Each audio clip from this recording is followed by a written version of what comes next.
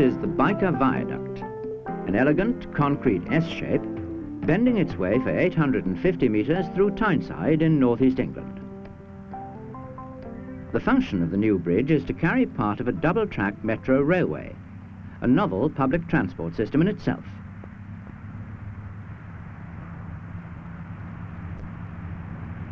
As a pre-stressed segmental bridge, it merits attention as the first to be designed and built in the United Kingdom using the combination of cantilever construction and match-cast glued joints made with epoxy adhesive.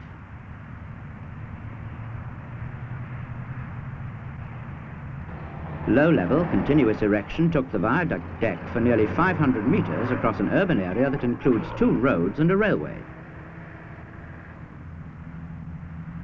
The high-level section, running over a deep valley in terrain with difficult access, was built by the method of glued joints and cantilever construction. Many of the novel and technical features of the high-level erection are best explained by recalling key stages in the construction. Across the valley, 4 high-level double cantilevers were built to span the gap. Here, 2 are complete and 1 is about to start. The casting and erection of the individual segments required a sustained effort in high-quality engineering organisation and control. The constantly changing alignments, stresses, deflections and loads were calculated by computer for each step and monitored by the contractor and consulting engineers as work proceeded.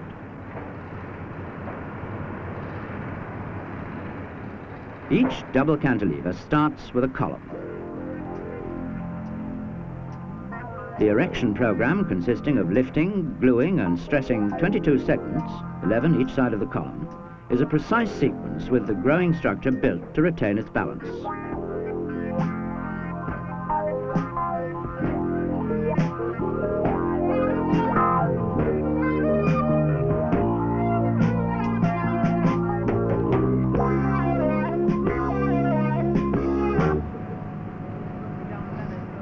The segments are countercast in the contractor's casting factory on site. Accuracy is the key. The concept, based on a series of glued joints, means that surfaces have to match perfectly.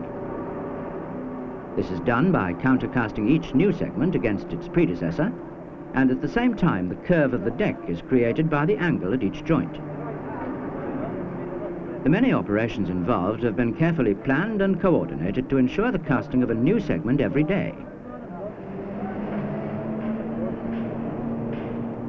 In the preparation area, new cages are under fabrication to keep pace with the daily cycle. The segment cast yesterday, after it has been cured and surveyed, is moved to vacate the casting position. The previous segment, 2 days old, is ready for transfer to the stacking yard.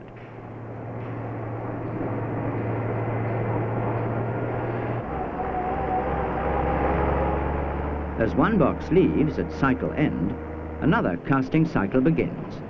The empty pallet is transferred to the vacant casting position. The cage moves across from the preparation area to the casting machine for placing.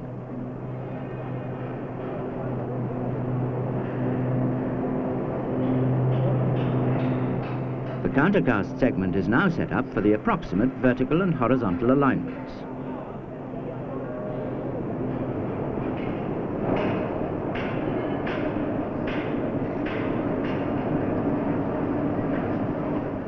The side shutters are fixed with the segment in position, but not finally aligned.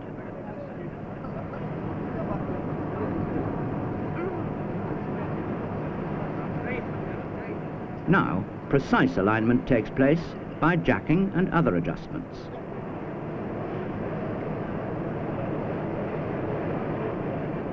Since the final erected alignment of a run of segments is determined by the projected casting alignment of every joint, the setting up of the countercast segment requires extremely accurate survey work.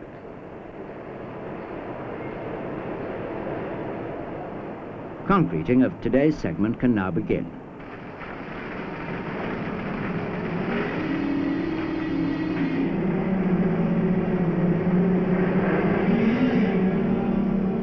The casting equipment was specially designed and fabricated for the project.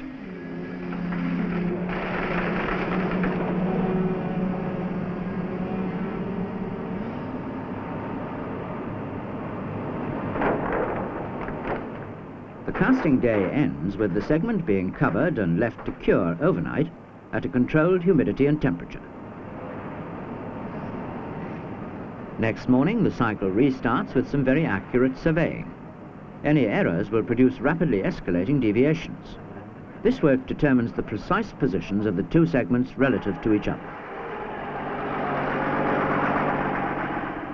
Segments for both low and high level erection are carefully stored in the stacking yard. A segment weighs about 40 tons, and due to the match casting and the cable profiles, each one is unique in its position in the structure.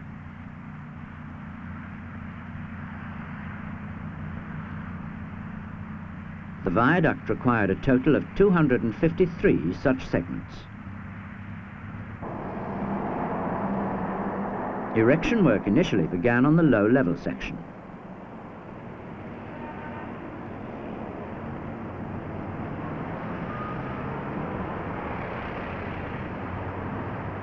This continuous front method involves the use of large temporary props to limit the construction bending moments. Prop settlements are critical and were carefully monitored.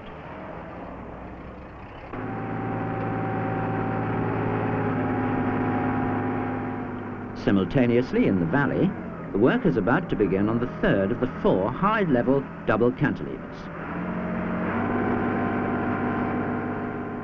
The lifting gantry, designed in the contractor's head office, is first of all positioned on top of the 30-metre high column.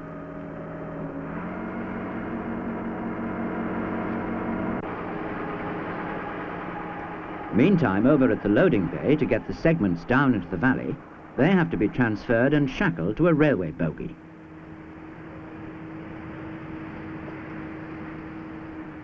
The self-loading transporter and the bogie were designed and fabricated by Molam specially for this contract.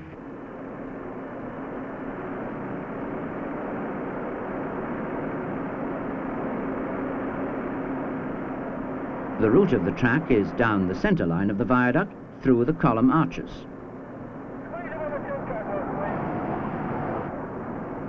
Telephone communications to the winch driver control the descent.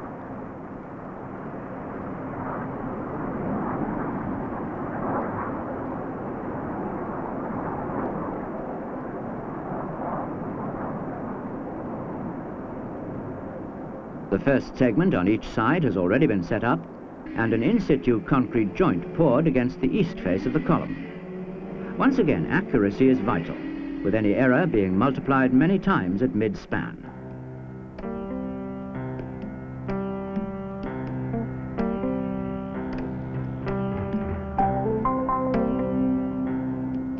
With the double-leaf column now carrying the first segment on each side, the third segment goes up on the west face.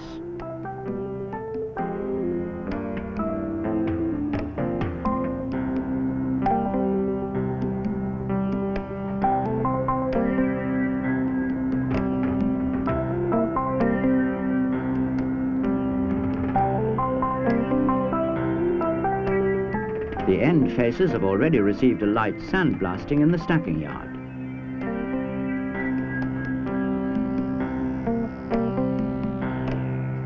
This and subsequent segments are added by gluing and bar stressing.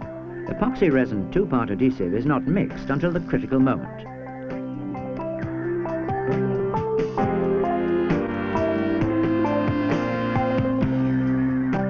Protective clothing is worn during the application of the resin by hand. Speed and skill in the jointing process are essential. Too slow and the glue goes off. Spread too thickly, the glue squeezes into the stressing ducts. Too thinly, the grout seal between the ducts is incomplete.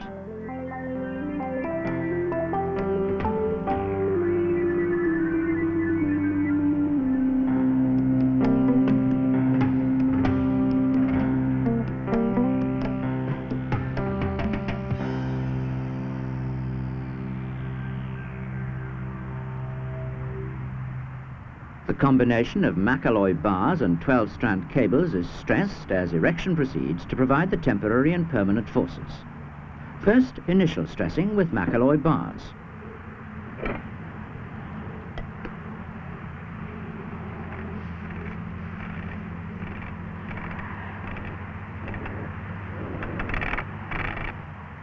The glued joint of almost zero thickness permits immediate pre-stressing.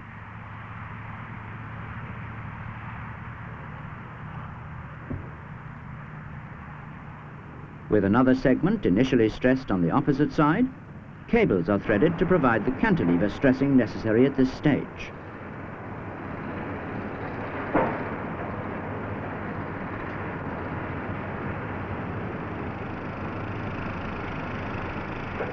The development of the epoxy resin glued joint has produced the advantage of faster erection.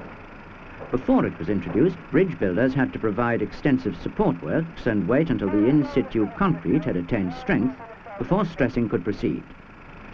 The balanced cantilever construction method, coupled with the epoxy resin glued joint, overcomes these and other drawbacks.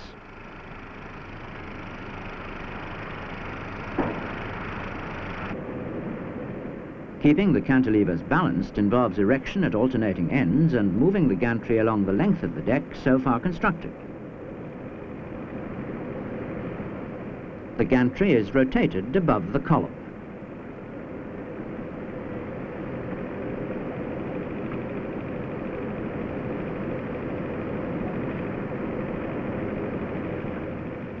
Then winched again from end to end after every other segment to maintain the growing structure in balance. Erection of the last segment of this cantilever is in progress.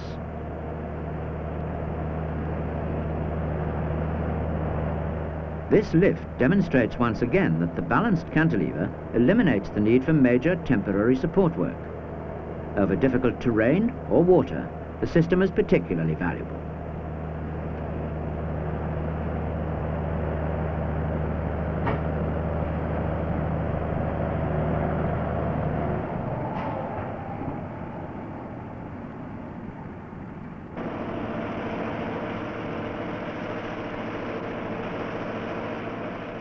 Duct grouting operations follow closely behind the stressing.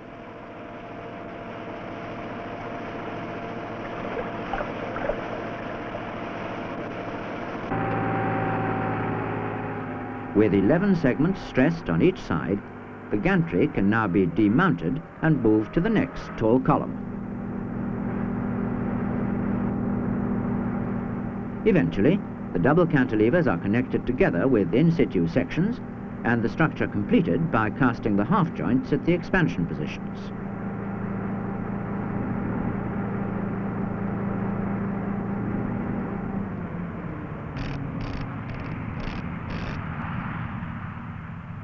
The careful control has brought the cantilever ends accurately to their meeting positions to produce a smooth alignment.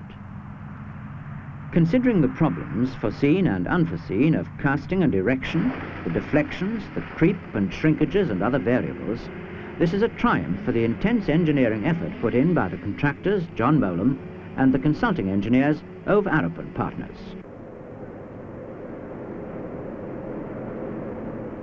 Now that the cantilever ends are joined, span cables are threaded internally. The 12 strands in each cable are pulled by winch and leader wire and passed through the in-situ sections of the span. Stressing these span cables is the last operation.